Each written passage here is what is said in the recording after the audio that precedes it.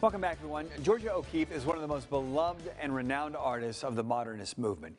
She also has important ties right here to the High Plains. Fox 14's Kaylee Green was able to sit down with art experts to learn about O'Keeffe's legacy and the impact of her brief time here as we celebrate remarkable women.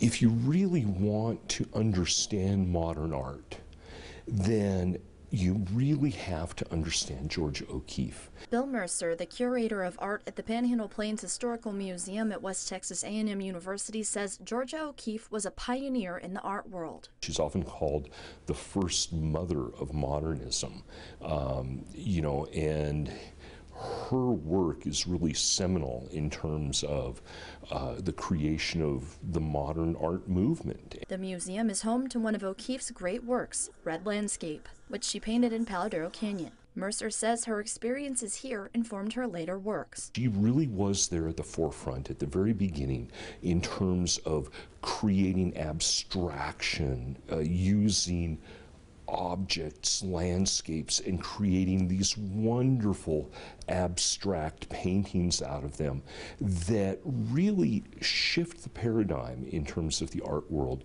from being purely representational to then talking about emotion and feeling in art.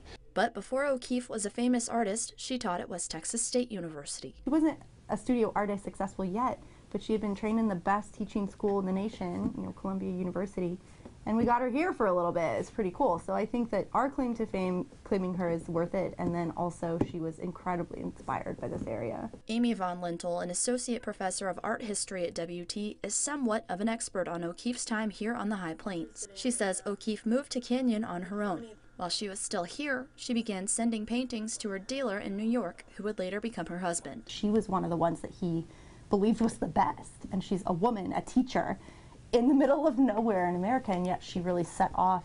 She was right there at the center. She wasn't on the periphery in the art world, even though she was totally on the periphery geographically. Von Lintel says O'Keeffe had the gumption she needed to succeed. Actually, O'Keeffe didn't want to be called a feminist. Like, she wasn't really interested in being called a woman artist. She wanted to be an art artist. She wanted to be taken seriously as an artist above being a woman. And she was taken seriously. Whether she wanted the title or not, O'Keeffe's work would eventually lead her to be the highest-grossing American female artist ever. Her work sold for $40 million for one painting, which is higher than any other woman ever, but still, 40% of what men are making. So, it's still like a gender-biased art world, but she's the leading, if you can see it in just financial terms, she's the leading American woman artist. In Canyon, Kaylee Green, Fox 14 News.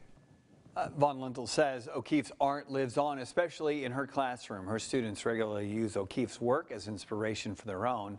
Von Lintel also published 2 books about O'Keeffe. One just got released. For more information on where you can buy the book, head over to her website. That is myhighplains.com.